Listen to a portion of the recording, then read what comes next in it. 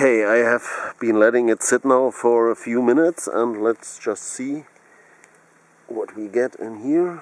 Okay, it's green. Green says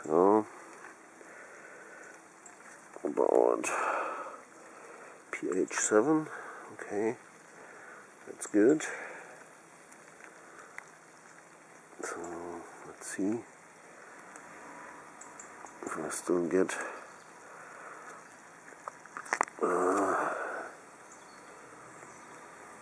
it red. No, it looks pretty good now.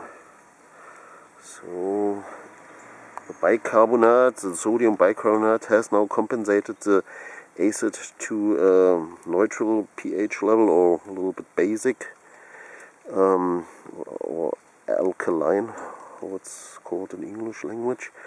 And now we can dump this water and put in the Alum-Epsom-salt mixed with distilled water electrolyte.